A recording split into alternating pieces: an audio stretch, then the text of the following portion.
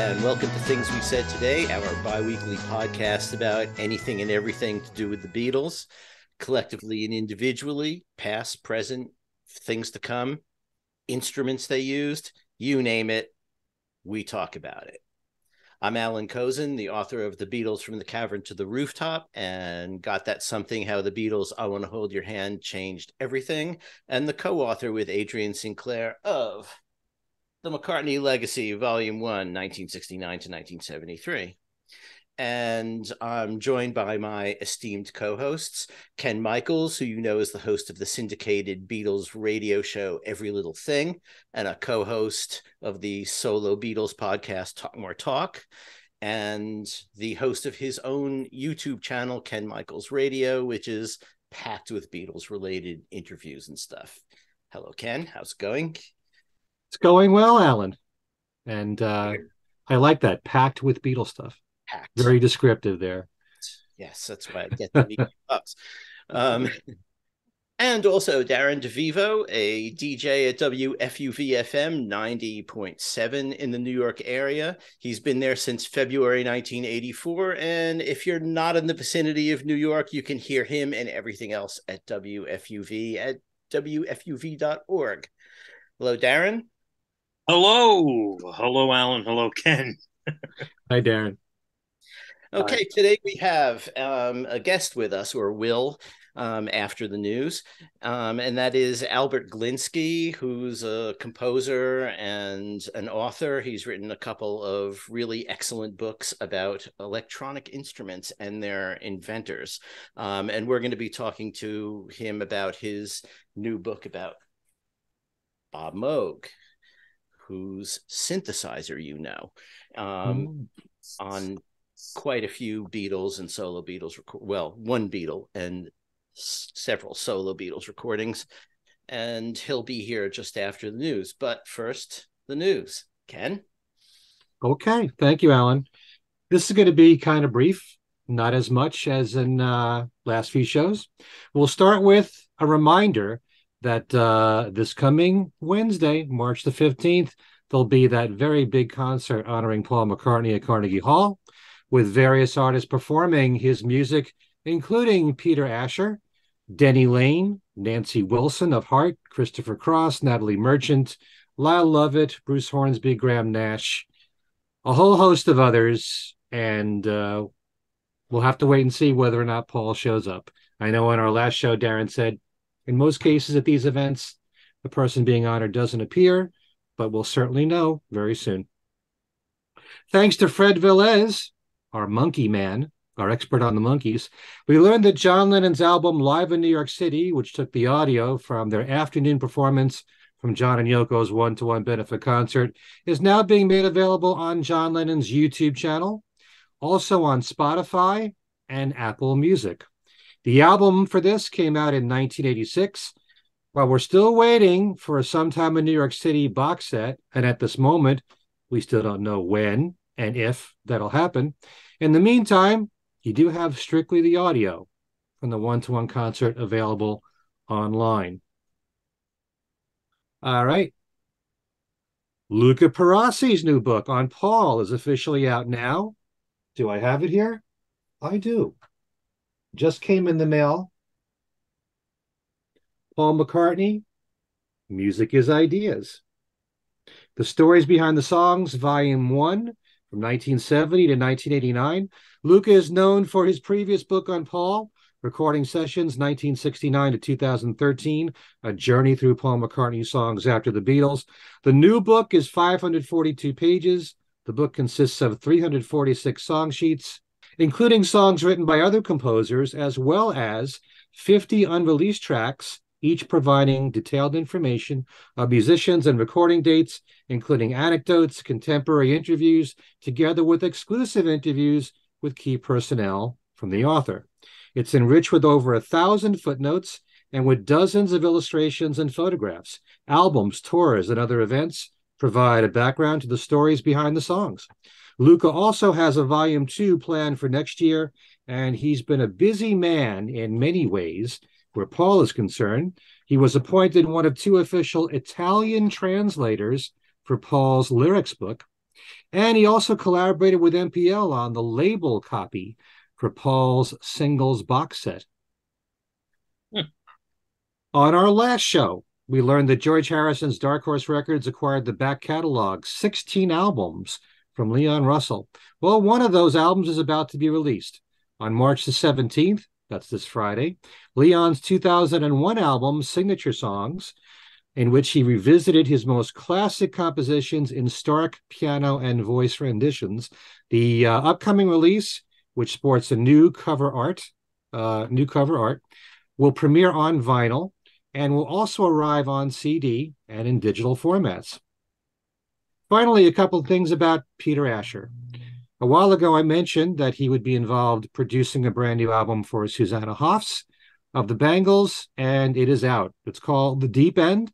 It's an album of all covers, a mixture of classic rock songs like the Rolling Stones' Under My Thumb, Denny Lane's Say You Don't Mind, and Squeeze's Black Coffee in Bed, with more current artists like Billie Eilish, Ed Sheeran, and Brandy Clark.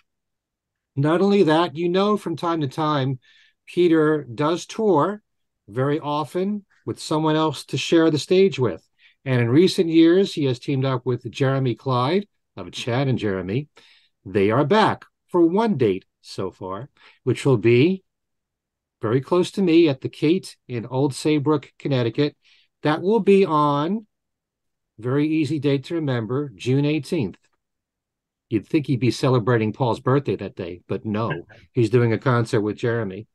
So, yeah, and that's all the news I have this time. That's it? That's it. Okay. Well, thank you, Ken. You're quite welcome, Allan. And on to the main show. So, as I mentioned, we have a special guest today, the distinguished composer and author Albert Glinsky. We're going to talk about his most recent book, Switched On, Bob Moog and the Synthesizer Revolution, which we have right here. And there is Albert. When we're finished, everyone has windows in different places, so I can't say which window he's in, but he's the one wearing the Moog t-shirt. Yeah, rather obviously. Also have, if you're interested in electronic music, this is his previous one, Theremin, Ether Music and Espionage. It's a gripping tale of the guy who obviously invented the theremin, but was also a Russian spy, on the side. Yeah. Bob Moog wasn't anything like that, so far as I can tell. No.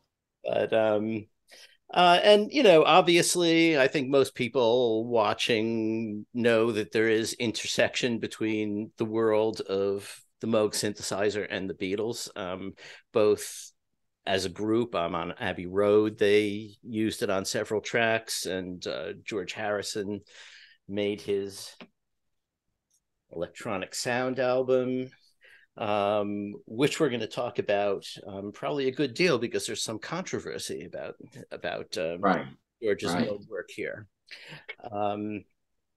And for theremin, there's always, the big example in rock and roll that comes up is always the Beach Boys' Good Vibrations, but that doesn't really use a theremin, does it? No, it's an electro theremin, which was a device that was actually a sort of workaround by Paul O.W. Tanner, who was a session trombonist in Hollywood for film scores. And he just decided one day that he wanted to come up with something that was like a theremin, because he witnessed a lot of scores being recorded for Hollywood films where a thereminist came in, but he knew how difficult it was to play the theremin because, you're moving your hands in these electromagnetic fields in front of two antennas, one for volume and one for pitch, and it's like, doing this kind of thing. The coordination is just impossible. So he did this workaround. He just put an oscillator in a box, basically, with a little pulley mechanism, and then put it in a slider thing, so you could slide it back and forth and get the sort of ooh-wee kind of sounds. And then there was a volume control, and it was manually operated. And so the Beach Boys, that Brian Wilson wanted that effect, and so Tanner came in, and he actually, he played on those sessions. And so what you're hearing is a theremin-like sound. And I always, when I'm introducing the idea of the theremin to people unfamiliar with the theremin in lectures or audiences, I always mention good vibrations, because it's the one thing people can say, oh yes, that woo sound, but it's basically an imitation theremin. Yeah, it's not really the real thing. And there's actually a Moog related story that goes with that. It's in the story is actually in both the theremin book and the Moog book. It's that when Mike Love, when they went on tour, and they wanted to do good vibrations, Mike Love said, well, we've got to have a contraption to bring with us, because Paul Tanner refused to go on tour with them. And so they went to Bob Moog to get a theremin, because Bob, made lots of theremins. And they tried it out, and they said, no, this is too complicated. We can't do this. So Bob actually made a ribbon controller for them that he called a Melsonar, and that's what they took on tour. And a ribbon controller is really just a resistance strip that you run your finger along, and high and low, and it can create a sweeping sound with your hand, but you can do a vibrato on it and all of that. So there's actually I guess it's the official music video of Good Vibrations from the time from like 1966, and you can see Mike Love. There's like a close up of his hand on that ribbon controller moving back and forth. So that was kind of what they took on tour, and so Bob made that for them because they didn't want to handle an actual theremin. And the funny thing is, it's probably the most famous thing called a theremin now for most people. Yeah, it's very odd. But as I say, I use it myself as an example, because what else? I mean, you can talk about those films if people are aware of them. Spellbound and The Lost Weekend from 1945 with Miklos Rocha's wonderful scores that have the theremin like doubling a violin section and creating these really spooky effects and things like that. And of course, Led Zeppelin. And there are a number of examples in rock. I mean, with using the theremin, but nothing like Good Vibrations. The Day the Earth Stood Still, of course, that sort of cult sci-fi flick from 1951. Yeah, lots of theremin. Have you played one? I own theremins and I demonstrate them when I go around and do my dog and pony shows, but I'm not a thereminist by any means. I kind of, poke away at the air and I sort of show the principle, but I've never taken the time to really study it. So there's actually an online video that's gotten a lot of hits that Moog Music Incorporated actually has on their site, and it's me kind of telling the history of the theremin, and they have my demonstration in there, and it's just, again, it's like me kind of poking the air to get kind of a scale out of it, but I'm certainly not a thereminist. Could I just ask, I just wanted to ask, some of the sci-fi, if you will, TV programs of the past, where I hear those weird sound effects like My Favorite Martian or something like that, would that be a theremin? Well, it's interesting you should mention My Favorite Martian, because actually that was Paul Tanner and his electro theremin. So when Ray, Ray Walston? Wilson, right? When the antennas come out of his head, that is the electro theremin. Yeah. So anything beyond about 1960, 61 would be the electro theremin. Prior to that, it was Samuel Hoffman. He was the foot doctor by day, quite literally, and a thereminist by night. And he made some lounge music recordings in the 50s that are pretty neat. Sort of the theremin as a kind of lullaby, wordless lullaby with sort of light string orchestra and a choir. Sort of light popular music. But he was the main thereminist on all those films like The Day the Earth Stood Still and everything through the 50s. But then when you get into the 60s, he already retires, and on the scene comes Paul Tanner. So all of that, would be electro theremin. Okay. Sort of in the, we should do a little bit of, Bob Moog up to the Beatles as an introduction, because I think a lot of people, know the name, but don't know that there's a guy there, and he sort of took piano lessons, but wasn't really a musician particularly. He liked music, but he wasn't really a player, right? No, not at all. It's a very strange story actually that I tell in the book because those were the days when enforced piano lessons were very much the thing among sort of middle class parents. And his mother did what was very typical. Wendy Carlos had the same kind of experience. Describes that where the parent would stand over you or the teacher with like a wooden spoon and whack you on the knuckles if you hit a wrong note. So Bob he described his mother giving him piano lessons, forcing them on him as like somebody giving you an enema. I mean, that's what he, and I quote that in the book. That was how much he enjoyed his piano lessons.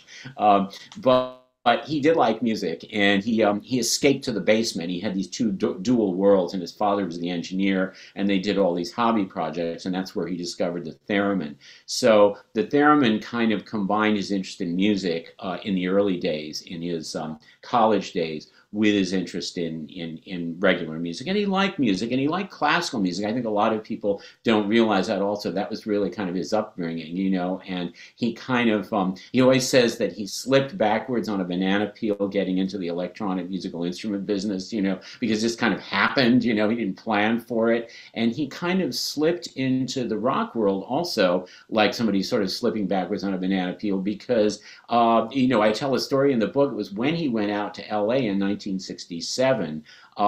That was when they discovered his instrument, and it hooked up perfectly with the zeitgeist, so the first album ever to use a synthesizer, as far as I know, sort of pop album, was the Zodiac Cosmic Sounds, and that he was present for that recording session, and he was really kind of disgusted with the scene out there, and he said, I didn't know if I wanted my instrument to be involved with that. And of course, it was like the floodgates are open, and he was just like washed away in a tsunami of pop and rock and jazz and everything, and he really didn't have any choice. And that's kind of how he got into it. But he started his whole background in this was that he was just selling theremins and theremin kits, and he went to a convention and he met Herb Deutsch, who was a college professor from Hofstra University, who had built one of Bob's theremin kits, and they got to talking, and Herb was a composer.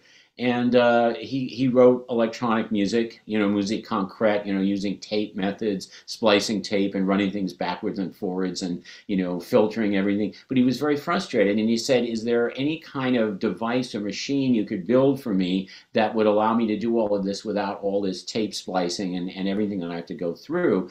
And that was when they got together, and that was the first prototype ever synthesizer. And Herb was, I guess you'd call him a classical avant-garde composer. He really, he dabbled in some jazz too, but he really wasn't a jazz musician. So Bob came up through this, sort of complex classical world of, people like Stockhausen and, all of these electronic music composers, musique concrète, Varese, people like that. That's sort of what he knew. And he also knew the theremin. So when the Beatles came along and discovered it, well, actually, George Harrison, through a recording session, you probably know this, for Lomax, a Lomax recording session in December of '68. That's when Harrison first saw the Moog, and that's sort of how it all happened. Mm-hmm. Whose Moog was it? Well, I'm guessing that at that point, if it was December of '68, it would have belonged to Paul Beaver, because Beaver, for the first time, bought a Moog in March of '68. So Beaver was taking it around to recording sessions because nobody really owned one then. And so Harrison saw it, and Bernie Krause was there too. Beaver and Krause were, this team, and they brought the Moog everywhere. And so for the Lomax session, which was, I guess, I mean, you all know this more than me, I guess. It was one of the early Apple recordings. Yeah. And so three of the Beatles were on that session, and I'm trying to remember who wasn't. You probably all but John. All but John, right, Yeah. right.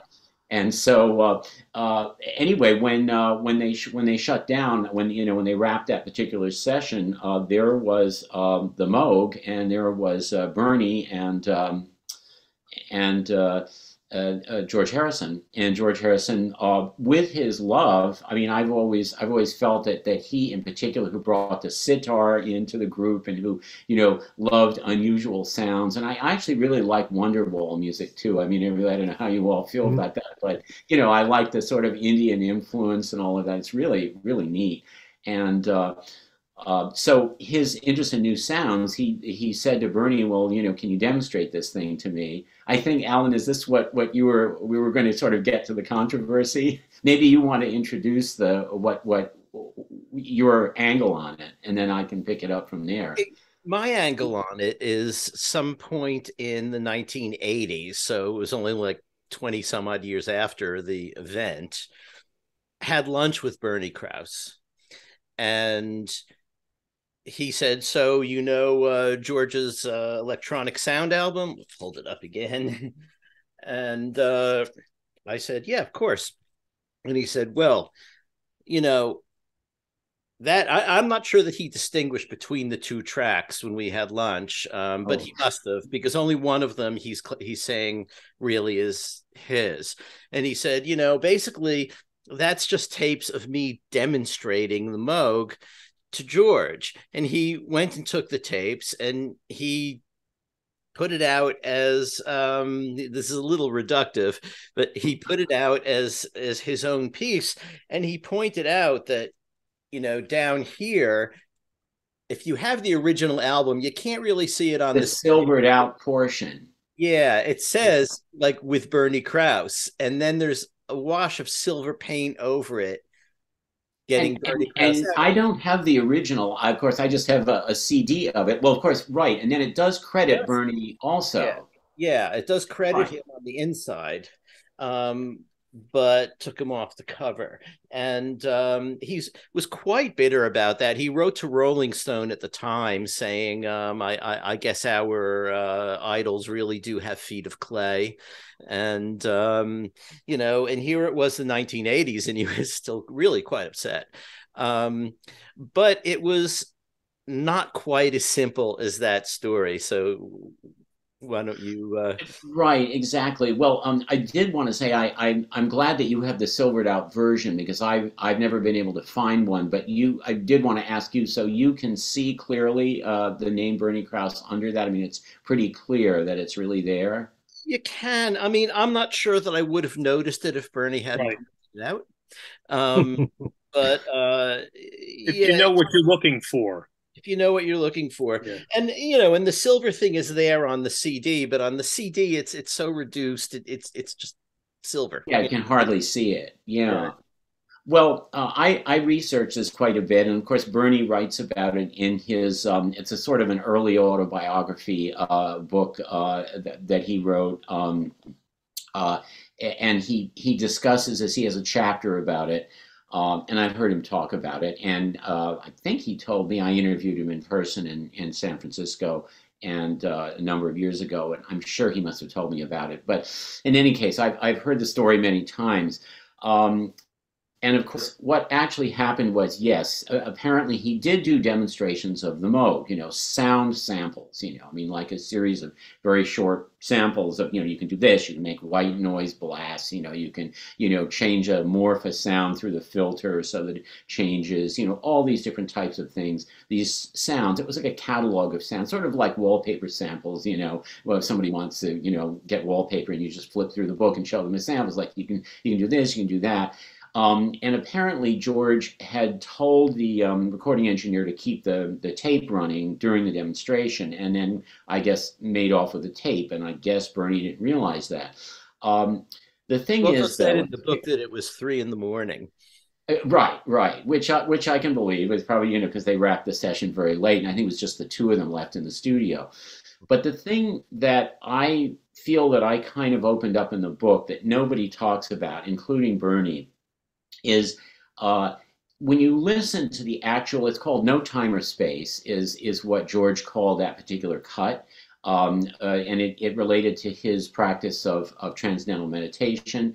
But that's what he called it. But when you listen to it, yes, they are sound samples, but they are mixed in a way that it's a multi-track mix. So it's pretty sophisticated. It's not just a single tape running with somebody poking the keys and going, okay, so you can do this. Okay, and then 5-second pause. Here's another thing. He actually has things fading in, fading out. It's been mixed. It's a landscape of sound. So that's not what Bernie would have done, I'm sure. I mean, Bernie was just showing him what you could do. And I really believe that George took it and mixed it into something that makes a musical composition. I mean, it's not everybody's taste, Roger McGuinn, I mentioned this in the book, and he was pretty strong in saying, it's what you do when you first set up your Moog, and you're just kind of trying out sounds. And well, I mean, that's what that was. But I still say that George mixed it into something. And I raised the question in the book, which is, I mean, I would be interested in what you all feel about this, but in those early days of the Moog synthesizer, was a synthesist a composer, songwriter? Did they have any intellectual property claims on demonstrating sounds? I mean, if you were a sound effects person and you sat in the lab and you put on a DVD of the BBC sound effects and said, here's a car crashing, here's some screeching brakes, you can do this, you can do that. And then somebody takes those, it's just a library of sounds that, are in the public domain, and you mix them into something and you call it your composition. That seems perfectly legitimate. And they were listed on the Lomax album, actually, Bernie and Paul, as I can't remember what it is now. It's like a special effects, I think. They weren't listed as songwriters, composers, producers. They weren't listed in the personnel of performers. They were special effects. So the question becomes, okay, so he was demonstrating some special effects that are possible on the Moog synthesizer, and then George took them and sort of put the elements into a composition. So I don't know. I still see that a lot of it is George. And did Bernie really have any intellectual claim on it? He said, what I also don't understand is that Bernie says, and I also quote this in the book, he said, he claims he told George, I don't really like it very much, but if you want to put it out on an album, then we need to talk about, sharing royalties or whatever. And he said he didn't really like it very much, but then he also claims in his book that he was planning on using these things for his own forthcoming album that he was going to put out. So I can never figure out, he didn't like it very much, but then he was planning on using it. It was his intellectual property. And, so I don't know. It's like Bernie did the Nonesuch Guide. I don't know if you know about that, the Nonesuch Guide for Electronic Music. He did that around it was a little bit later than that, and it's an important thing. Again, it's like wallpaper samples of all different types of sounds, but the beauty of it was something that Jack Holzman put out on Elektra Records, and it's like a sound effects record except for Moog. So advertising people could go into a session and say, cut number 23, you hear that sound? That's what I like. I want that on my, Coca-Cola commercial or whatever. And then there was a description of what recipe of, patch chords you put into the Moog to basically create that sound, what settings. So it was no longer just give me a chirping sound, give me a gurgling sound. And then, it's well, how do we do that? There was actually a vocabulary. So he put together that album, and it's got all of these samples on it. How different is that than what he was showing George, but he didn't claim intellectual property for that either, I think, except for the fact that at the beginning and the end, there was a little jazz tune that he wrote, for the album. But the sound effects, they're sound effects, and they were free to be used by anybody. So, and the second side, or the other half, if it's a CD, of the electronic sound of Harrison, Under the Mercy Wall, was his own composition. And again, it's not, I don't know, I don't think it's fantastic. I don't know how, Allan, I don't know how you feel about it, but it's, I describe it in the book. It's, I don't know, he was trying out his Moog, and he thanks his two Siamese cats in the credits, and I'm sure that's because they must have walked across the keyboard while the recording light was on.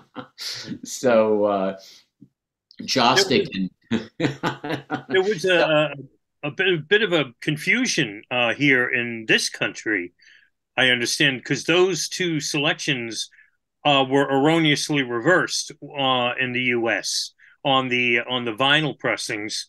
I mean, there was Yes. probably no second pressing of Electronic Sound Yeah, I don't think so. once it was out of print. Zapple Records was closed down, Right. but I don't think it was every pressing around the world, but in the U.S. they had reversed the sides, which they've since corrected on the CDs, because it's Right. actually released twice.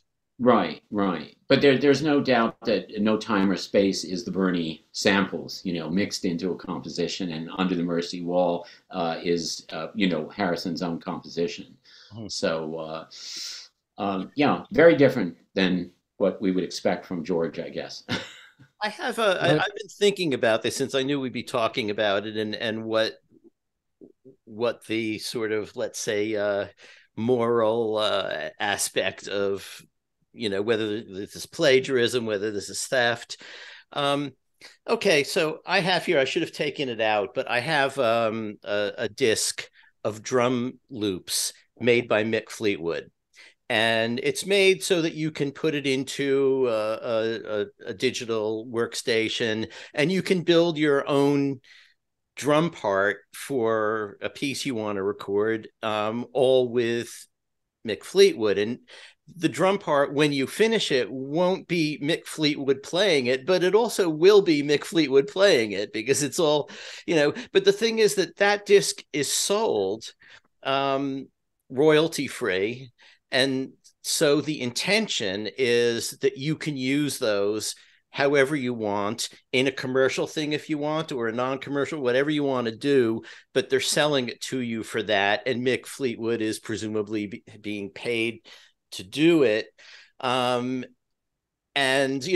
George is working in a world before samples as such. But the Mick Fleetwood thing is sort of like a collection of samples, like when Michael Jackson used a bit of the George Sell recording of the Beethoven Ninth.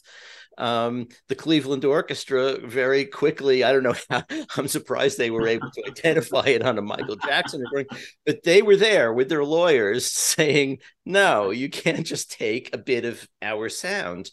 And so I think, the laws hadn't been worked out by George's time, because there wasn't sampling as such, and there wasn't an industry of selling samples for further use. But in a way, I think that's what bothers Bernie Krause, that he didn't sell those to George for George's use to do whatever he wanted with. He didn't even know George was recording them. He was just demonstrating.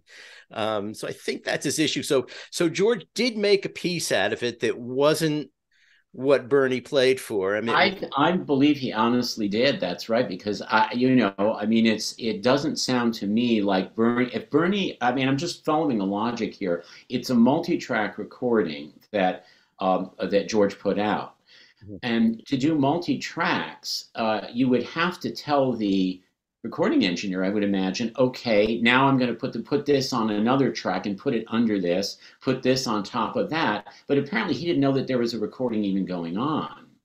So my sense is that he was just doing a demonstration. Here are white noise shot blasts. Here's an example of a what a sequencer can do. Now I'm going to take this sound and I'm going to filter the high end and show you what that sounds like. Now let's do this. Now let's do that. And it's probably all, just one continuous demo, because he thought it was just a spontaneous demo, and George was just going to be impressed and say, yeah, I like that. I think I'll buy one of these. I think that's all that was really about. And so the fact that the final product, what? Oh, he did. Oh, yeah. Yeah, that's the story that Bernie tells when he delivers it to Kin Fonts. That he delivers it, and then the next day he arrives. Because he had just come in, and George says, "I want to play you something I did on a synthesizer." And he said, "What do you mean? It just came last night." And then obviously Bernie heard this thing. And they go, "Well, wait a second, that was 2 months ago, and that sounds like the sounds that I demonstrated." So obviously he had taken the tape long before he even had his own synthesizer in hand and just mixed it down and made it into that. But I don't know. It's an interesting dilemma. But I don't know. I still would compare it to. I don't know. I'm trying to think of an analogy. If you're in a kitchen with a master chef and the person says, here's some oregano and here's this and here's that and here are some ingredients and you see you could use these and I'll tell you what, I'll put them in little bottles for you and you could take them home. This is a special oregano, this is a special cayenne, this is a special this, and then you go home and you use it in a dish. Is the master chef going to come and say, wait a second, those were the samples I gave you and you didn't credit? I mean, I don't know. I'm on the side of George.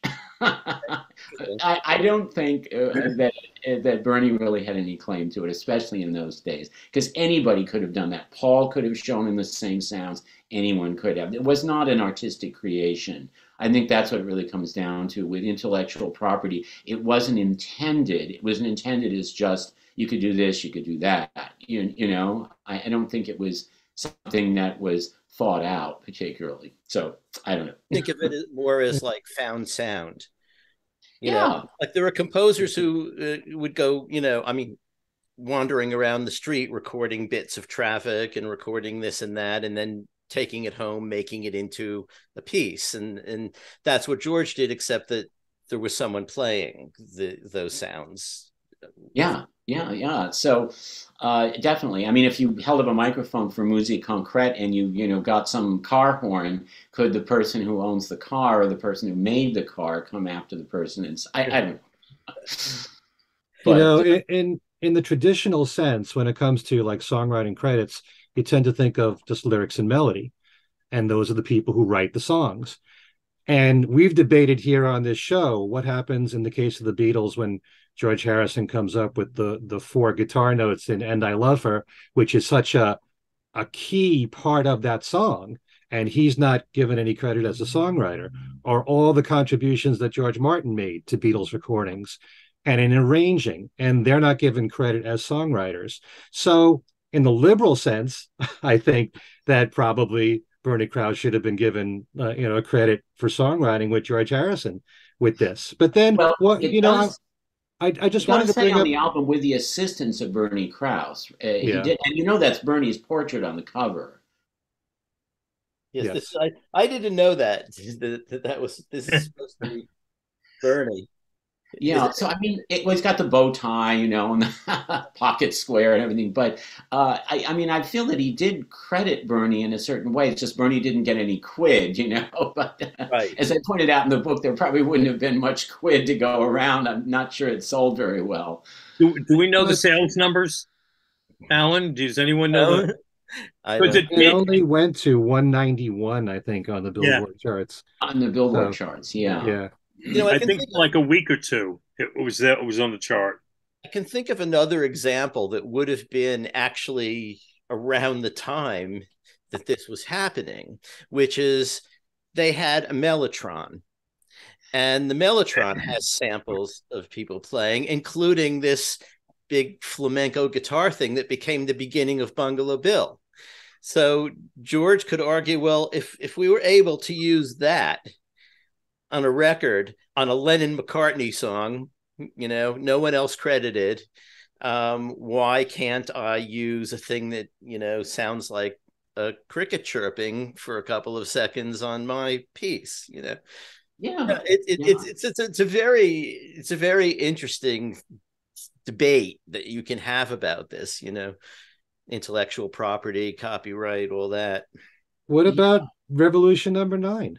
Well, I was going to ask about that because that certainly has lots of atmospheric sounds and and all sorts of things. And I don't even know. I mean, the voices on that, are those just the 4 Beatles, or do they have other people who interject things? There is a the thing that is often called an operatic thing is actually an Arabic singer who is a pretty well-known Arabic singer. I can't remember his name. There's a bit of Dame Myra Hess playing Schumann. Really? Yes. Did she get royalties, I wonder? She didn't get royalties, and there is a recording of a bit of a Vaughan Williams choral piece in there. You know, I mean, they're in EMIs. They just went into the tape library and records as well, and just took samples. You know, you really could probably say they invented sampling. I mean, of the Beatles, the only voices you hear, obviously, are John's and George's.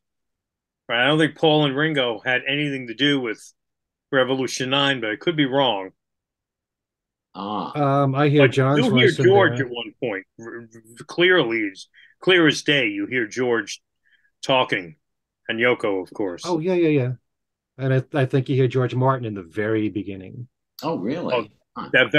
There's a very, very faint. If you listen closely, as the song before, "Cry Baby Cry" ends, you hear a discussion between two people, and one of them's George Martin.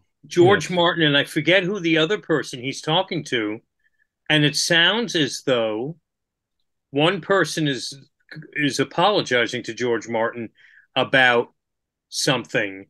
I think I read somewhere where it was he didn't bring a bottle of wine or something like that, and then it's like very faintly you hear what it sounds like.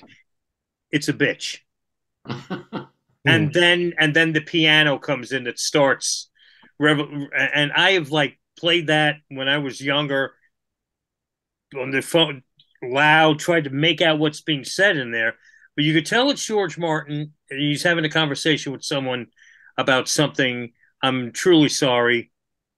It's a bitch. I thought it was George Harrison talking to. Could be. I think it's George Martin, but I have no. Well, I think it is George Martin in there, but maybe he is talking to George Harrison. Yes. I have a question, a logistical question. We're here at the beginning now. The Moog was invented, the first one, 1964. The beginnings of it within 5 years, the Rolling Stones have their hands on one. George Harrison has his hands on one, and the one we were talking about being in L.A. in the Jackie Lomax session. And in reading your book, you're talking about so they were traveling around with their synthesizer, and setting it up, and I'm like, having seen pictures of the setup there, how could you travel around with this thing? Can you tell us about the logistics of having a Moog in the late 60s? Well, okay, it's interesting. You know, he had two different types of models, and he had the one, he had the 1, the 2, and the 3. You know, these were the modulars, and the 1 was like the sort of entry-level bare bones model, and then the 2 had more modules, and the 3 was sort of like, you know, all the fixings, you know, it had everything. And so it all went up in price. It was on a sliding scale. So at some point, he decided to do P versions, the letter P. So there's the 1P, the 2P, and the 3P. And the P stands for portable. And so these were actually in cases, so you could set them up. And the best view of that I can think of, that you can see, there's a picture of it in my book, but there's a wonderful video of the Monkees doing Daily Nightly, and it's with Mickey Dolenz, who was actually the first rocker to actually purchase one in September of 1967, and then they used it on that music video for Daily Nightly, which aired for the first time in early '68. And you can see it set up, and it looks like 3 shallow sort of little suitcases all placed out, you know, sort of on a table. So you could take those around. They were portable in that sense, but you had to buy those portable models. And this is before the Mini Moog, of course, you know, which was, you know, totally compact. So like any other gear, you know, I think it just depends. I mean, if you're on tour, you'd probably have amps and all sorts of gear, right, that you would be taking with you. So this was just more gear, you know. Keith Emerson, of course, got into taking his Monster Moog around, and that thing was very unwieldy. But, you know, it was part of his act. So, yeah. Emerson on the top, yeah, And then Rick Wakeman with 6 mini Moogs in the picture in the middle there on stage. King Arthur on ice, on his tour. But yeah, no, that's a really good question. I mean, it doesn't seem like something that would be portable, but it was to a certain extent portable. You're talking about like when they were trying to get it through customs, when I think it was one of the Rolling Stones, and the customs are going through and I'm like, wait a minute, hold on a second. They would have to probably shut down the whole terminal to unpack all this stuff. And who's the lucky guy who had to put it all back then? Well, it was probably, I mean, okay, so, you're talking about the Stones.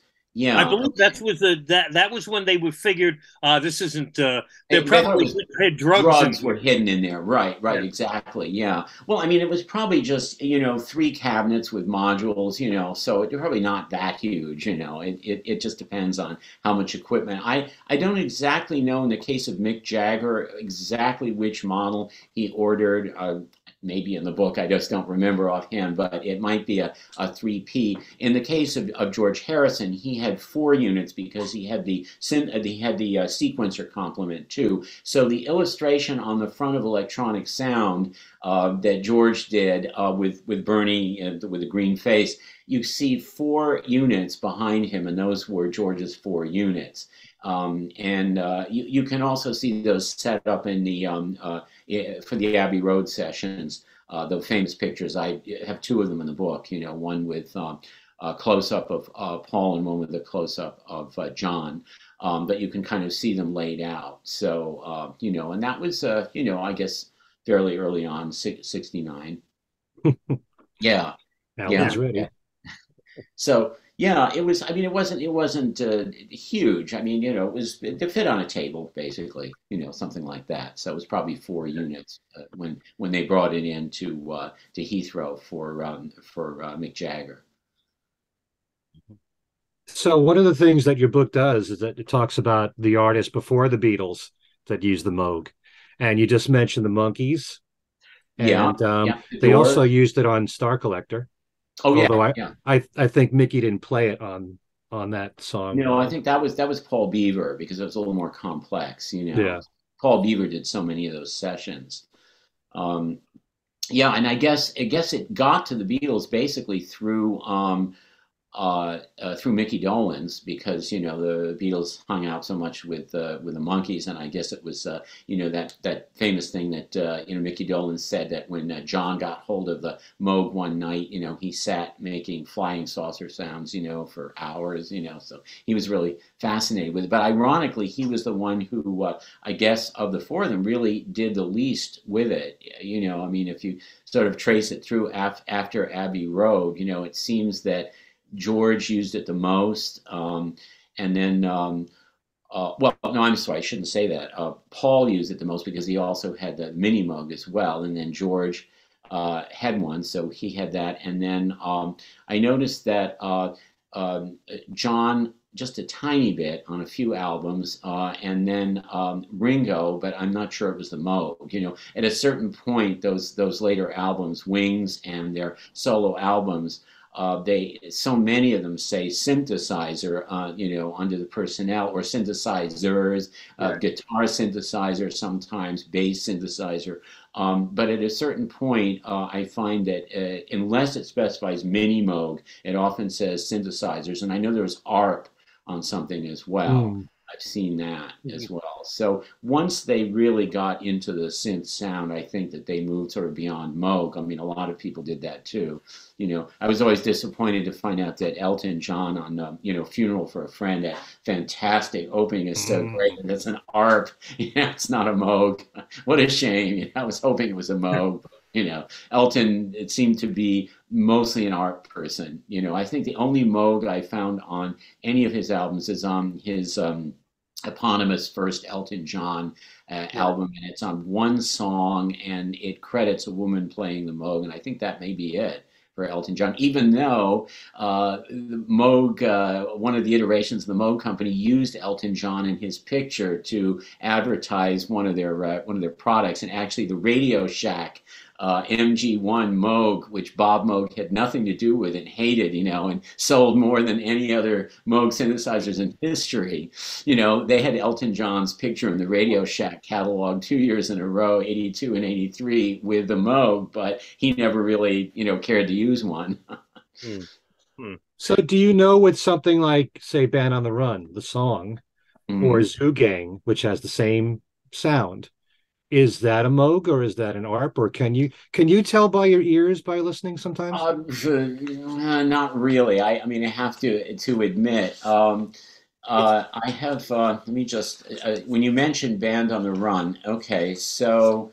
It should be a mini Moog because Linda had one by then.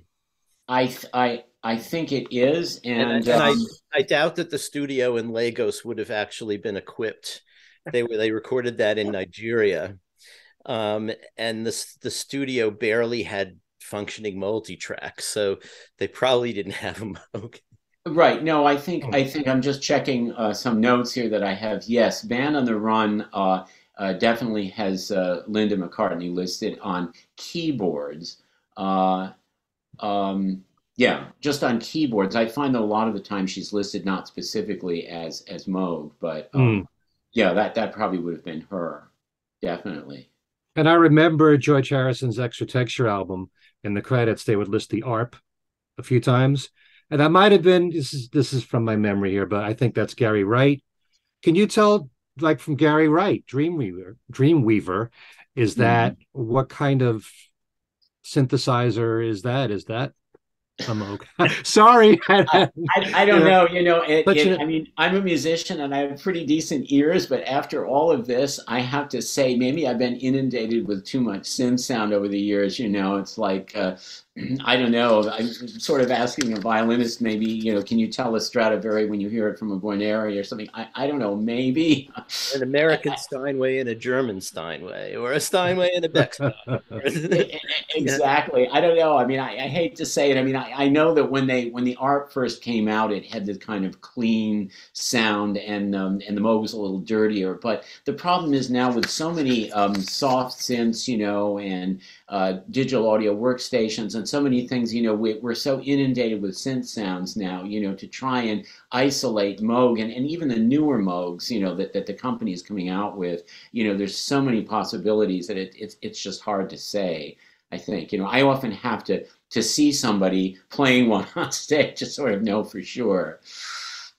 But you mentioned Extra Texture, that was credited Moog and ARP both, apparently. Okay, good on that.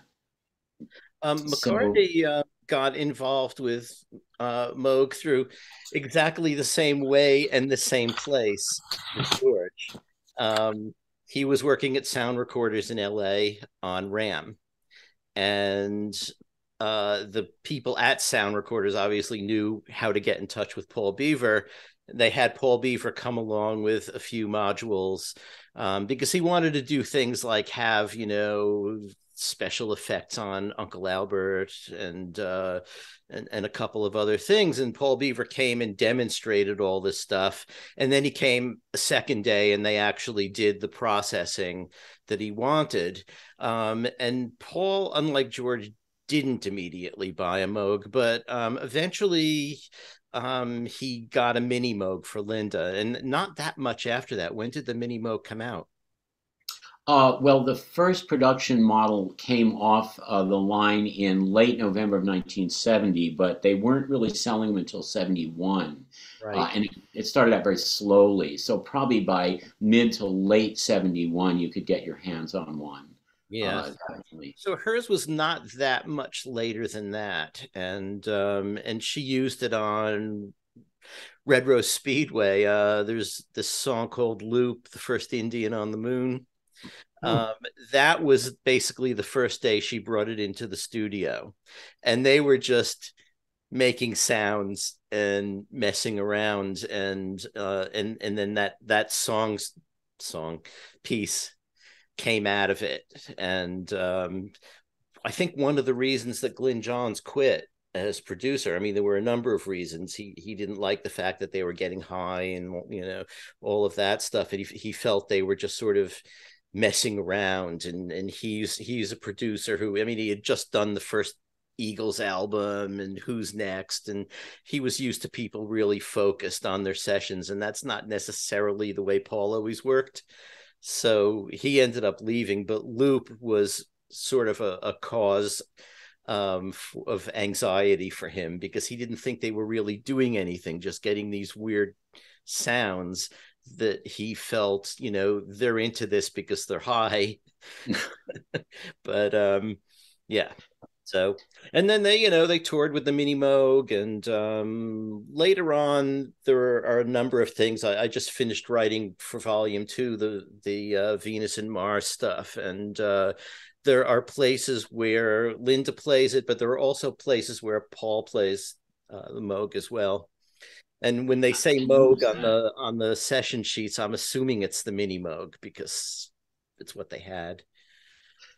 Yeah, I find, I don't know, that I think, I don't know if you'd agree with this, that as time goes on in the 70s, I find that their use on their different albums, well, especially Paul, the use of synthesizers becomes more kind of just ingrained in the overall sound. If you look at the personnel list, it can be huge, and somewhere in there somebody is playing 3 different instruments, and one of them is synthesizers, sort of varied in the sound. And then I think it was, I'm trying to think now, is it it might even be a Ringo album where somebody admitted that the horn and brass sounds were really just a synthesizer. They weren't live sounds, so they were doing a lot of that, I think, too.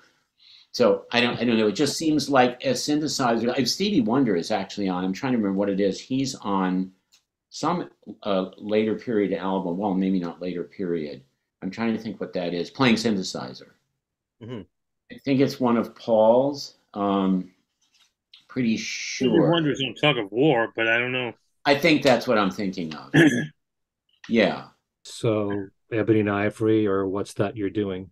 Those 2 songs. What's That You're Doing has kind of like little effects on it that sound like they would probably have been created on the Moog. Bob Moog's story has a dark side to it, which I found interesting, and in a nutshell, how poor of a businessman he was. And you're talking about all of these different models, which I didn't know any of this, but a lot of these inventions of his, he didn't have patents for them. No, not at all. The problem is he had one patent. He was listed on a number of patents, sort of co-listed with other people, but they weren't really his patents. It was more, he was just sort of part of a company, and the company was, when he was bought out, was issuing a lot of patents for various things, and his name went on along with the engineer who really probably invented it. His really one and only patent was his ladder filter, which is responsible for that sort of fat Moog-based sound, that sort of fat, low buzz. That's that's one of the characteristic Moog sounds, and the ladder filter was responsible for that. And the problem is, though, that he never had the money to take out a lot of patents because it was expensive to file, and he was really desperate financially. But the problem also is that the synthesizer, like I guess a lot of inventions, is made up of components that are already patented. So to put the whole thing together and patent it, it wasn't something he was really able to do, and he didn't really have that business sense either. It was very difficult, and he had patent battles with ARP actually, over a couple of things at one point, But no, he really didn't have any patents to his name that he could have enforced, particularly, except the ladder filter, and ARP stole that too. And put it in the Odyssey and quite a few of their instruments, the 2600 and all of that, until finally what happened was the Moog people one day I tell the story in the book, they were listening to, I think it was an ARP Odyssey or 2600, and they said, that sounds an awful lot like the Moog filter. And so they had one of the guys, they actually asked him to take an ice pick and crack into this shell that had been built, that Arp built around the filter to sort of shield it. And when he broke into it, they said, "Yep, that's it. That's Bob's ladder filter." So they were going to sue Arp, and it never really made it to court, and they kind of settled. And but many of those early Arps, quite a few of them, have that ladder filter. And then Arp had to come up with their own filter design. It was kind of inferior, but that was rather late in the game, you know. So you know. The Arp that you hear in the famous tune in Close Encounters of the Third Kind, that probably still has a Moog filter, that 1977, something that was like the borderline 76, 77. They started to take out, they no longer could use Bob's filter, but that was really his only patent. Wow. It's amazing. I mean, the story of Bob Moog is such a mystery to most people, because you would think that he was like AT&T or Bell Labs or Microsoft or something, but he really wasn't.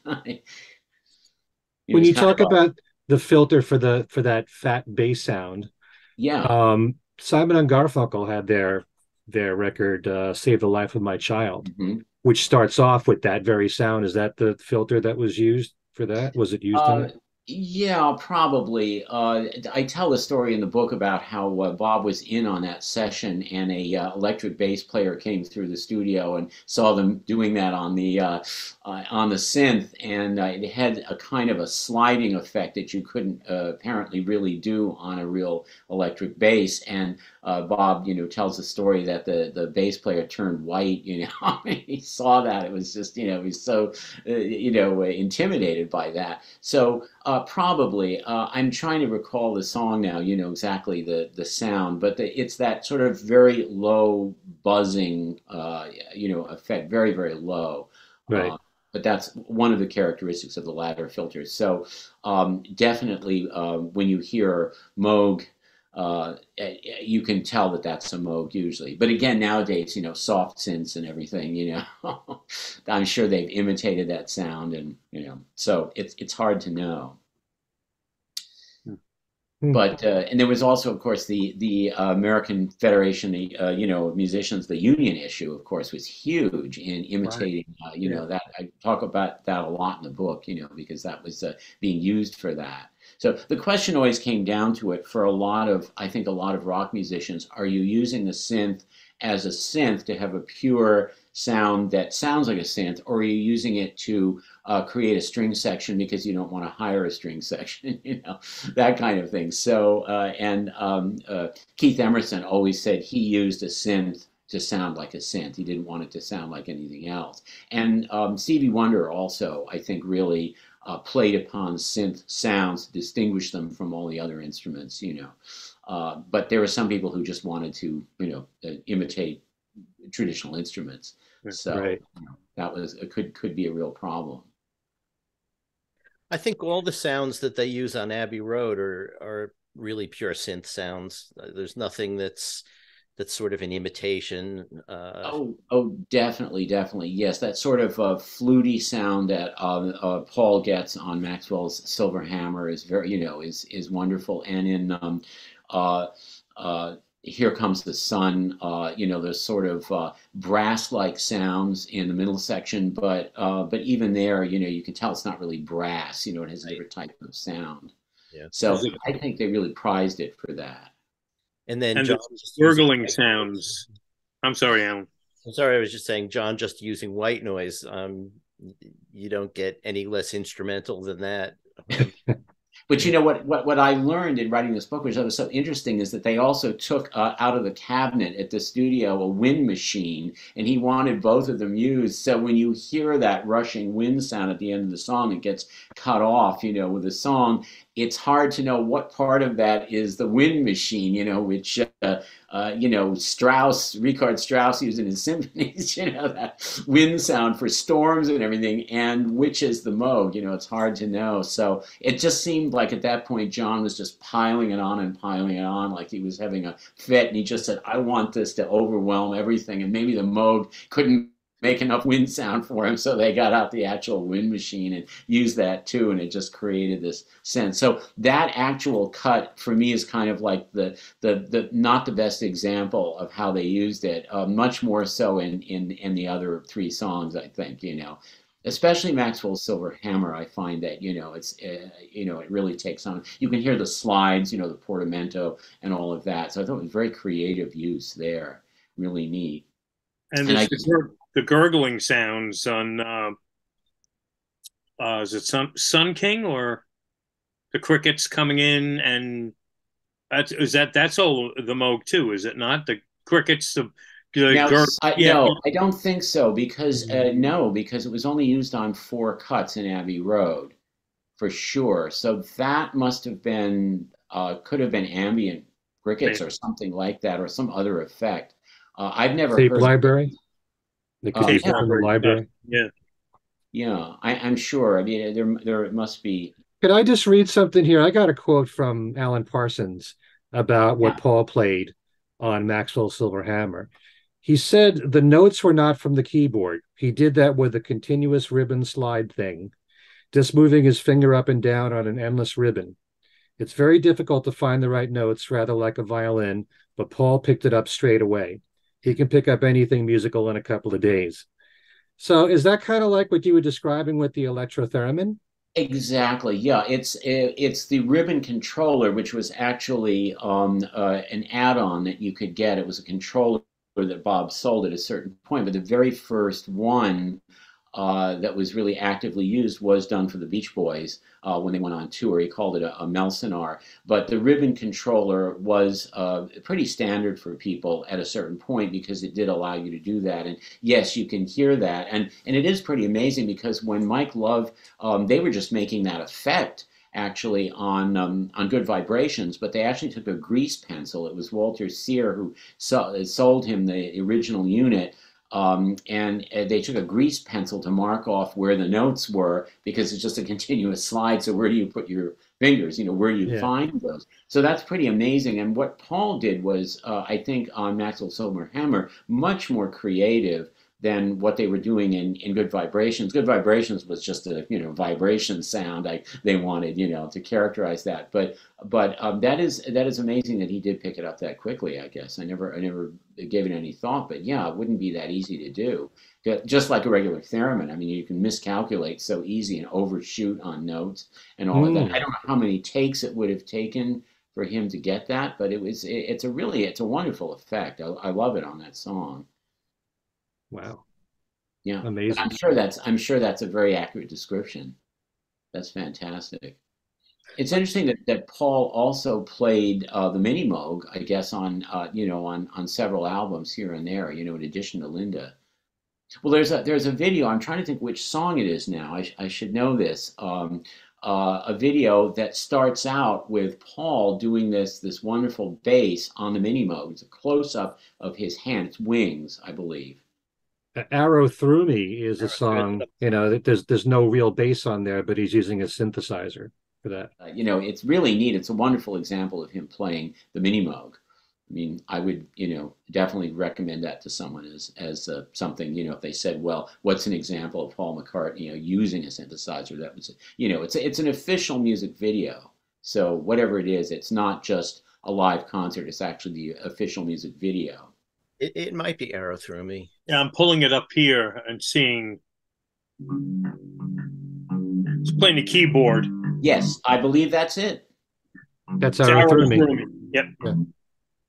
Yeah, I just thought that was, I love that. I thought the fact that it was an official music video and they left it in, with his fingers kind of dancing over the Mini Moogs. Yeah, he's playing it through the video also, for a novice like me who doesn't play any instruments. I'm just assuming he's playing I don't know, any basic synth, and not thinking about the specifics of it until now.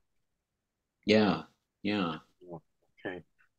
There's a video which I would recommend. Maybe I'll get the link for it, but of Here Comes the Sun, and what George Harrison plays on the Moog, and at the same time you hear the orchestration that George Martin did for it mixed with that. And the only other thing are hand claps in the song, and it's fascinating when you wow. just have those tracks isolated and combined. It's gorgeous. Oh, would love to see that. You had mentioned about and in the book several times of Bob Moog's encounters with rock groups and rock sessions and how basically horrified he was. Do you have any idea what he felt about the Beatles as such? Not specifically. I don't think he talked about it too much. I'm sure he was thrilled. He was very excited. The person that he usually talked about the most was Keith Emerson, but that was because Emerson was inviting him to his live concerts and, was buying new equipment constantly. And he had his Monster Moog, and they were constantly sending out people to service the Monster Moog on tour all over the world and this kind of thing. So Keith was very connected. I get the impression that, in the case of Abbey Road, that was kind of a one shot. And then afterwards, when the four of them went off, I guess it was more like they bought equipment, but maybe weren't necessarily in contact with Bob as much, and he tended to talk more about the people that he was constantly in contact with, So I never really heard any comments he made on the Doors particularly, or the Byrds, or I'm just thinking of the other groups that used his instruments. So he loved Jan Hammer, the Mahavishnu Orchestra, because he loved his sort of mini Moog virtuosity. But he didn't. I don't know. He commented. There's a great article where Bob. This was in the. When was it, in the 90s, I think, when he kind of sounds off on a lot of albums and a lot of groups and that kind of thing. And I guess I should go back and check, but I don't think he necessarily talked about the Beatles particularly.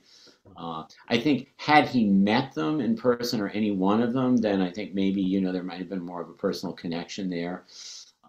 But I'm sure he was really really excited. It was actually, the article was in The Guardian, I'm realizing now, and it was called, I think it was called, I Wouldn't Call That Music. That was Bob sort of sounding off on all these different albums. His taste was very strange, I have to say. There's a whole episode I talk about in the book in which he basically, it was interviewed by the New York Times, and he was going on about how all these awful albums were coming out with his name attached to them. Everything was switched on. After Switched On Bach with Wendy Carlos in 1968, then you had, probably, 50 switched on albums. Switched On Country, Nashville Gold, and switched on Gershwin, and switched on this and switched on that. And it was just, everything with a Moog. And he was so disgusted. But there were some decent albums in there too. And he wasn't willing to really praise them. The only one that he praised was Gershon Kingsley's Music to Moog By, which I don't know. I mean, I don't know if I would call that music material. Some of it maybe, but that's what he kind of touted, in the New York Times. And his friend and business associate, Walter Sear, who actually put out a whole album of music on the Moog, he wasn't listed among Bob's favorites, and he was his friend, and Sear was furious, because, he went to all that trouble. He was also trying to sell units, sell modulars, and he felt that these albums, got the word out about the synthesizer. And so Bob, when he weighed in about music, it was very, very strange. I don't always trust his opinion, but I think in the end he must have been really thrilled that rockers were using it. I want to bring. I'm sorry. Oh no, go ahead. No, I want to bring up something out of left field here, because about, is it a month now? Almost a month ago, we did a 90th birthday tribute to Yoko Ono here on Things We Said Today, and we had as one of our guests Dan Richter, who was an assistant working with John and Yoko from the very late 60s to about, what was it, 70, 71 or 2. He worked. And I remember in preparing for that show, it blew my mind when I was reading about Dan Richter that Dan played one of the apes at the beginning of 2001: A Space Odyssey. He was into mime, and Stanley Kubrick, I guess, brought Dan in, knew him somehow, knew this mime troupe, and wanted him to handle the scene, the dawn of man at the beginning of the movie. And while we're doing the Yoko show, I keep looking at Dan Richter thinking he was one of the apes in 2001, A Space Odyssey. How cool is this? Which piqued my curiosity again for the movie, which I haven't seen in eons, and always found it both intriguing and so difficult to get in there and figure what was going on. So the other night, I watched it for the first time in ages. I put it on too late at night. I kind of couldn't stay awake for the whole thing, but has me now wondering here, did the Moog play a role in any of the effects, whether the music or the sound effects in the film, on anything having to do with 2001: A Space Odyssey? I never found any evidence for that at all. There's a recording of music from 2001: Space Odyssey that was put out in late 1968, right around the time that Switched on Bach came out, and it is Philadelphia Orchestra, I believe, one of the major orchestras doing music, the classical music excerpts, and it's got Morton Subotnick on it, adding in effects on the Buchla synthesizer, as sort of transitional places between, the classical selections. But as far as I know, Moog was never used in any way for any effects or anything like that. Because now as we're talking about it, I'm thinking about the movie, and I'm like, there has to be some use of this, but I guess not. Well, you know that in the book I talk about how Leonard Bernstein in one of his young people's concerts, presented the Moog to the children, and I even entitled one of the chapters "Hello, Hal," because he tries to make the connection for the kids between the blinking lights and all of that, and this sort of cabin, the 747 cockpit look of this thing, for these kids, in 1969, to get them to understand what this was all about. So he used that as an analogy, but he never spoke about any connection between that and the film. So I don't know. The main film that really, the one that is outstanding for me is Apocalypse Now, with the Moog. I mean, that was really huge. Okay. One of my old favorite films. Yeah. I mean, that's one of the reasons for having Coppola write the foreword, of course, to the book, because it's to sort of draw that in, because it was so iconic in that film, the use of the Moog. So, and Carmine Coppola's score is wonderful in the fact that they kind of took what was an orchestral score and re-scored it for synthesizers, so it was really, it was a fascinating process. And The Clockwork Orange, of course. It was sort of the, say, Switched on Bach approach, where it was written for classical instruments and became synthesizer. Well, I think they're similar, except the process was a little different. In Switched on Bach, she essentially made multi-track arrangements of the original, like Brandenburg concertos and that kind of thing, on different tracks, but she had to play in every single line individually.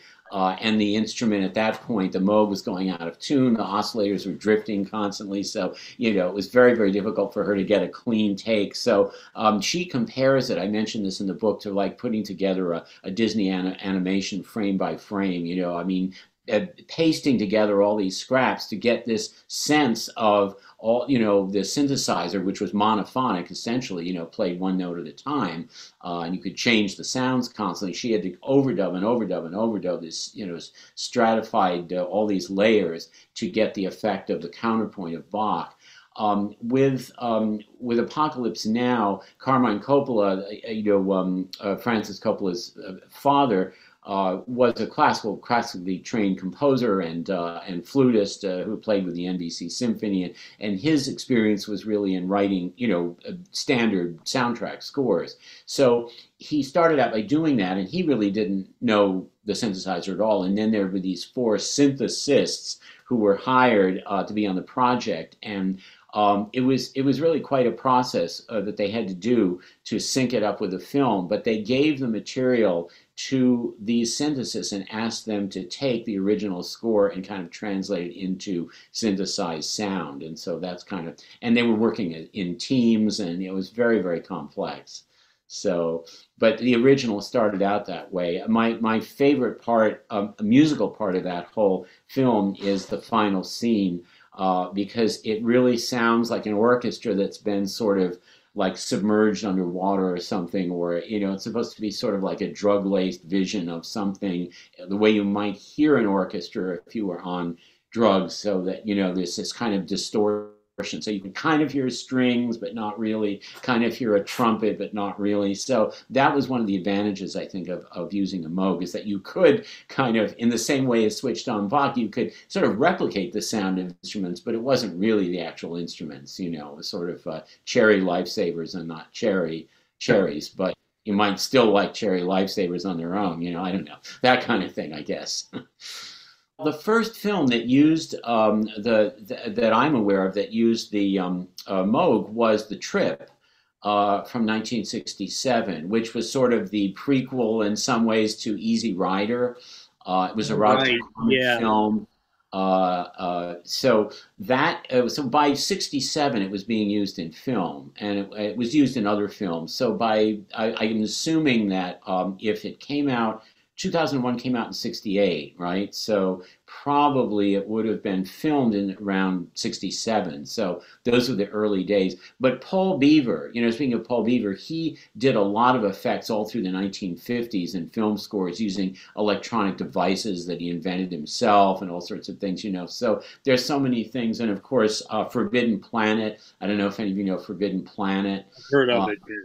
Yeah. Oh, that's an unbelievable story. I wasn't able to find enough real estate in the book to really talk about it a lot, so I put it into an end note. But it is there. It's a fascinating story about this couple in Greenwich Village who created these circuits that would die. So they were sort of like almost like living creatures, biological creatures. They had a lifespan, and as they were dying and expiring, they would film them. They would record them because they had an early tape recorder, early 1950s, and they recorded these things, and that became the score for Forbidden Planet, which 1956, which I think is one of the first sort of all electronic sci-fi scores. And so you could listen to that and think, gee, could that be a Moog? But in 1956, there was no Moog synthesizers. So that was just all electronic circuits and things. So there's so many things that can be done, I think, without using a synthesizer. One of the big mysteries in the book is like, okay, you've got at this time in the early 70s, you've got, okay, you know, the Beatles had used it, the Stones had used it, the Monkees and the Byrds, and then you have these sort of groups like Yes and Emerson, Lake and Palmer, who have the synthesizer as basically the centerpiece of their setup. Everybody is using it. It's in films, and yet he's living hand to mouth.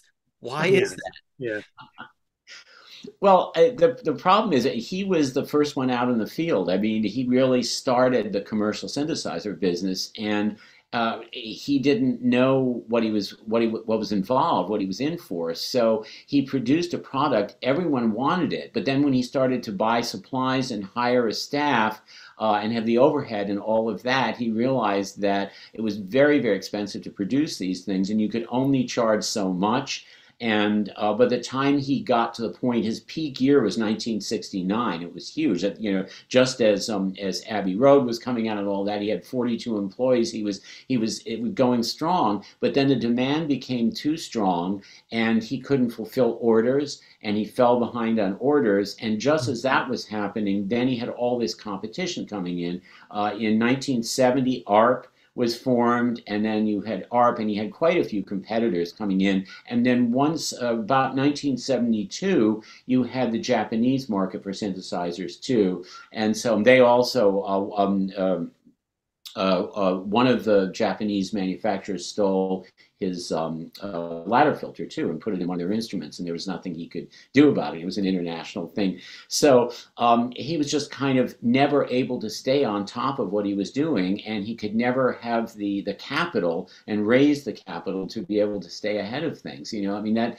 it is such an irony. I talk about that in the book. You know, the people who did ads made so much money from this thing. It was unbelievable. The best example is Mort Garson, who was sort of a Hollywood composer, and he had his own Moog, and he talks about how there was an ad guy who came, and he just wanted one note on the Moog, and Mort Garson was paid $20,000 for the commercial, and this was, you know, we're talking 1960s, you know, so for that one note, you know. And Bob had trouble, you know, they had to wait till the end of the month to pay for his daughter's dance lessons, you know, sort of, you know, that kind of thing. So it was very, very difficult. He was, yeah, that is one of the great ironies of his life. And people say he was a bad businessman, but I think he also, a lot of it was out of his control. You know, it got away from him. It was very hard. And I think another problem was that a lot of investors didn't really understand what a synthesizer was. He tried to raise money a lot of times, and people just said, oh, I don't really get it, you know. So I think that was the problem. Was he bitter about this?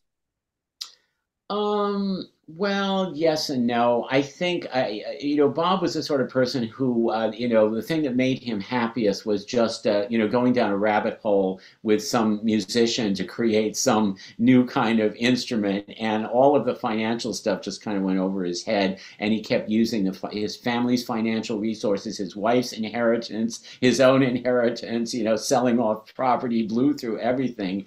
And I don't know if I would call him bitter. I think I never knew him to be that way. I think he just kind of felt that was kind of the way things were. I mean, he was able to, maintain a certain financial stability, but he just never made a huge profit, So he was very sanguine about things. It was such a nice, I don't know, there was just something about Bob that was so even-tempered, I mean, he only usually lost it occasionally, like if there were so many instruments that carry the Moog name that he had nothing to do with.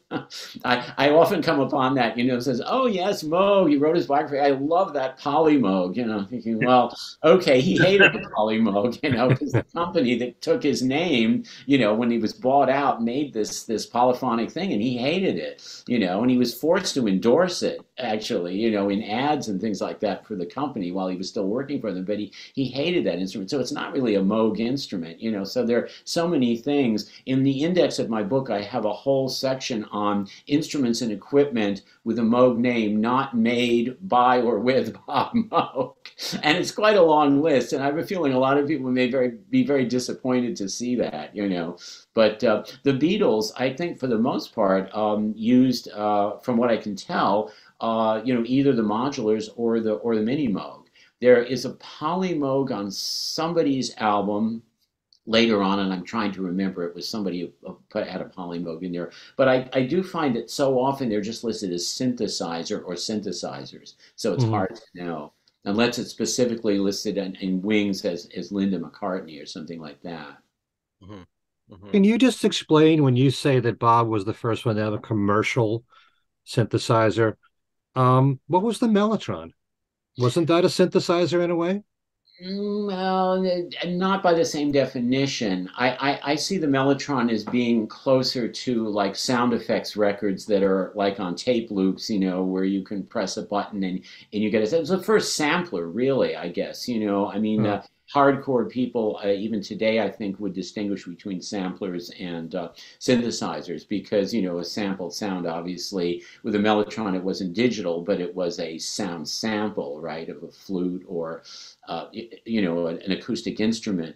So it was a way to produce and imitate musical instruments. But that was one of the things that just dogged Bob his whole life, this whole question with the Musicians Union, are you replacing instrumentalists, are you replacing acoustic instruments? And he tried as much as he could to say that a true synthesizer makes a world of sounds, and it can sound like a flute or it can sound like a violin, but that was not the purpose of it. It's not why it was used. So the Mellotron, I find, is more to have the feeling of these actual instruments, as opposed to creating white noise or the sound of breaking glass or, a waterfall or something like that. The synthesizer is just so varied in what it can do, but it synthesizes sounds from parts that you put together, and it's kind of an open-ended design, open-ended architecture, so you can pull from this and that and put it all together, whereas the mellotron is pretty set, right? I mean, it's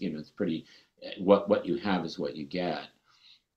I think there was also an issue with the musicians' unions with the mellotron, because the mellotron uses recorded tape, and the recordings on the actual tapes, that got into like a sticky situation of you're using a recording of some body, theoretically, right, playing a note or whatever and manipulating it then in the mellotron. Yeah, no, I'm sure that must have caused problems too. I think the problem with the synthesizer was that it was now seen as something that could really kind of take over. Right. You could do string sections, brass sections. You could do just about anything. Percussive sounds. It was just sort of limitless, and you could mix those all in with sounds that were not like acoustic instruments. So it was just this whole thing that could be done completely without any humans except one person. Now, one other instrument I just want to bring up is I hope I'm pronouncing it right, clavioline.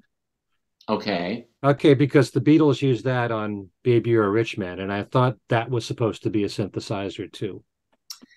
Well, there were a number. There's also the ondioline also, which was used a lot during that time period. There were a number of instruments that were electronic instruments that produced electronic tones with oscillators. But I think the main difference is that most of them had a limited sound palette. So in other words, like the Hammond organ is a perfect example, or the Novacord, the Hammond Novacord. These are instruments that do produce tones electronically and can sound like acoustic instruments, but they have sort of a limited vocabulary of what they can do. There's a certain range of sounds.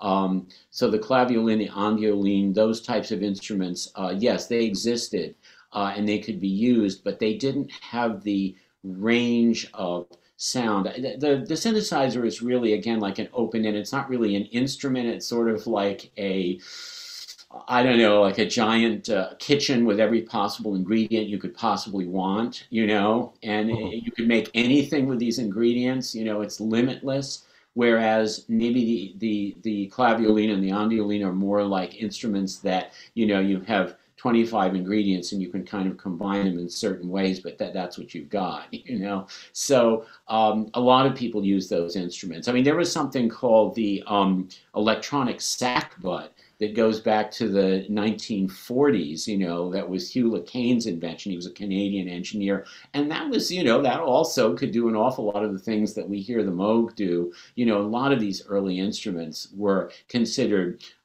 sort of like synthesizers. But again, you could only do a certain range of sound. So the revolution that Bob really started was this open architecture of, you can make any sounds if you know how to manipulate the equipment.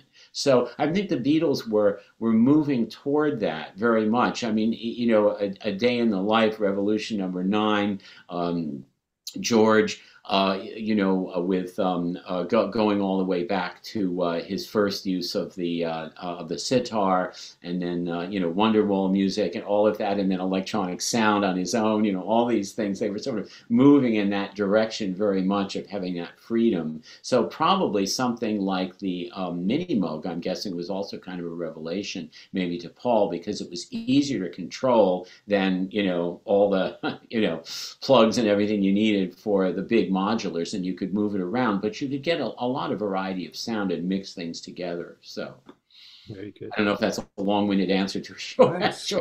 It's a perfect answer. Yes. When we were talking about My Favorite Martian, you telling me the guy who was doing the sound effects for that, is it the same person? Would shows like The Twilight Zone also fit that category, or Lost in Space, or even Dark Shadows.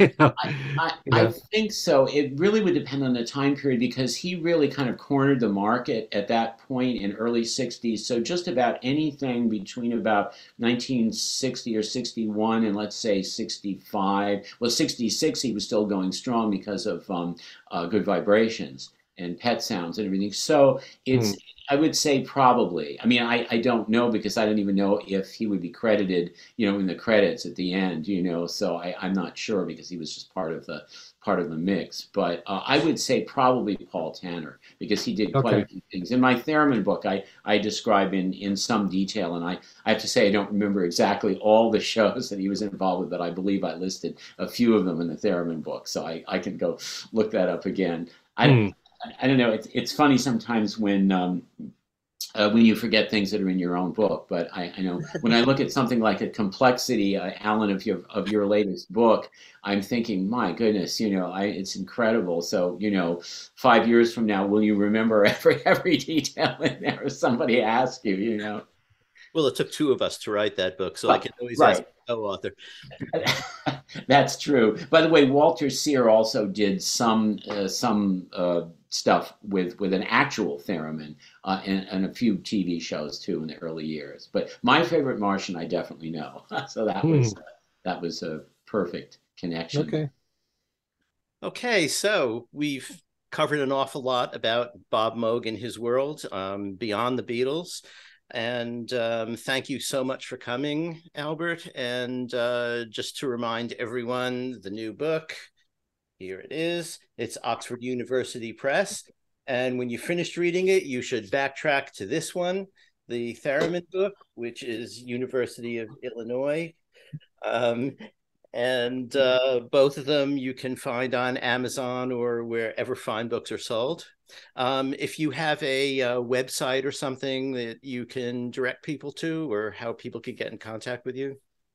Yes, well, albertglinsky.com is my website, and there's a lot of information on there on the new book and on the other book and all sorts of things, and my composing as well, because I'm a pretty active composer. So, well, thank you all of you for having me on. I really appreciate it. Thank you, Allan, for hosting this. It's an honor to talk to all of you, and really appreciate it very much. Well, thank you. Great having you on. Thank you. Hey. Wonderful book. Thank you. Thank you. Thanks. So that was fun, right? You guys have fun? Fantastic. Yeah. It was really fascinating. All that information from that book. It's a really good book. I mean, way beyond the Beatles. It's it's a great story, of a guy sort of coming up with this way of making sounds, starting off building theremin kits, as a mail order thing, and then just finding, new approaches, new ways to do it. But, one thing we didn't really get into that much is that there's a lot of collaborations with composers and people who were doing electronic music and seeing what they wanted, what they were looking for. And he would try and, tailor what he was doing to what they were asking him for. So, it's a great story. If anyone interested in synthesizers, electronic music, anything like that, it's a great read. And there are Bronx ties. Yeah. Because Bob Moog went to school, Bronx High School of Science. Right. There are Bronx ties. Who turned me down back in 19. We don't have to go there. But does he mention whether he was a Yankee fan? I bet he was a Yankee fan. And there weren't Mets in those days. Sure, there were. Well, no, there weren't. Well, he might have been a Giants or Dodgers fan, although that's highly unlikely. I think back then it was more territorial. I don't ever remember the Mets and Yankees being a thing growing up in the Bronx. When I was very young, but I think it was more territorial when it came going back to the pre-57 season when there was the Giants and Dodgers. Right. Anyway. I think it was, yeah. So I feel anyway, like taking calls now here on Things We Said Today. Let's take the next sports call. You're next on Things We Said Today. what I want to know. Anyway, what we want to know is how to get in contact with everybody. And actually, all of our information is in the show Description box. You can, get the links there to click on, all that stuff. But in any case, we'll just say what we're up to. And Ken, want to start? Yeah, real quick on my YouTube channel, Ken Michaels Radio, I just did my second show called The Ultimate Beatles Trivia Show, the second installment of that. And I had Joe Mayo on from the other podcast, Beatles podcast that I do, Talk More Talk, a solo Beatles video cast. Glenn Greenberg, who also composed the Beatles Book of Trivia. That was a new bookazine that just came out on the market. And John Tobacco, who was a guest on my YouTube channel about 8 months ago, Long Island musician, also a DJ on WUSB on Long Island. And they all challenged each other. They were my 3 contestants with loads of Beatle and solo Beatle trivia, very much what I've been doing on the radio, on my regular show, Every Little Thing, every single week, and on my website, kenmichaelsradio.com. It's all for fun. There's all these different Beatle games that I have in the show, as well as just straight out trivia questions.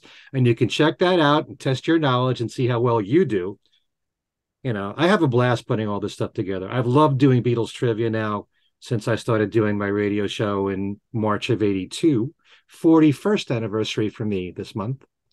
And also the other podcast show, Talk More Talk, a solo Beatles video cast. Our next show, which is going to be Monday, March the 20th, 9 p.m. Eastern on our YouTube channel. We're all going to be ranking the 16 number 1 solo Beatles singles in the United States, according to the Billboard charts. Wow. On their own, they had 16 number 1s. The Beatles had 20. Solo, they had 16. So we're all going to list our favorites in order from 16 to number 1 and explain why.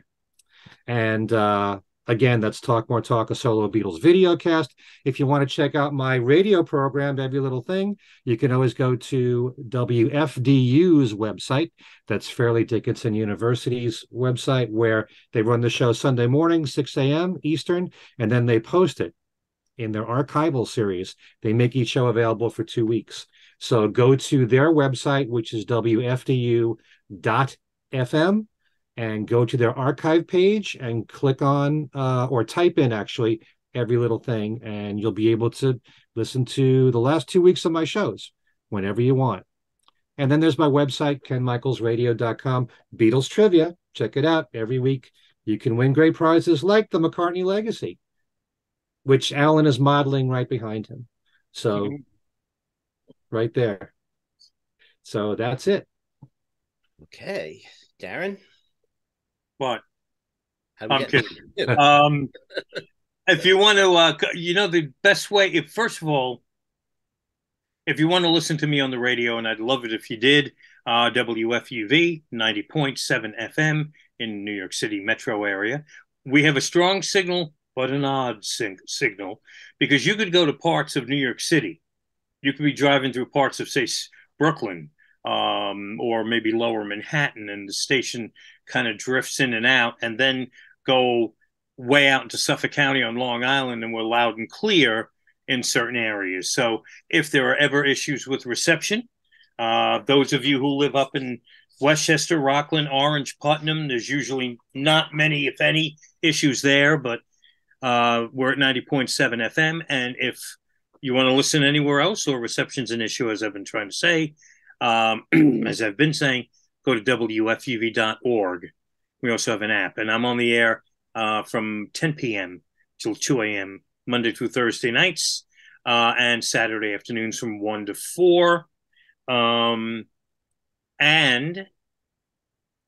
come to my 2 Facebook pages if you want to be in touch with me, Darren Devivo, and send me a friend request, or the other page I have, which is Darren Devivo, WFUV DJ and Beatles podcaster. Click follow or like, or whatever Facebook calls it right now. So that's that. Okay. And you can contact all of us by email at thingswesaidtodayradioshow@gmail.com. You can find me on Facebook, either under Allan Kozinn or Allan Kozinn Remixed. You can find us on Twitter at Things We Said Fab. And we have 2 Things We Said Today Facebook pages, Things We Said Today and Things We Said Today Beatles radio fans. And someday we may have a third and get rid of the first 2. I've been threatening, and I continue to threaten. A new presence on Facebook is a coming, okay. And it's coming soon. And we'll let you know. Yes, we'll let you know what you need to do. There is also a McCartney Legacy Facebook page and McCartneyLegacy.com on the web, and we're on Twitter too. So you can check all those out on the Facebook page. There's usually some sort of discussion going on. And that's that. So for Ken Michaels and Darren Devivo, I'm Allan Kozinn. Thank you very much for listening, and we'll see you next time.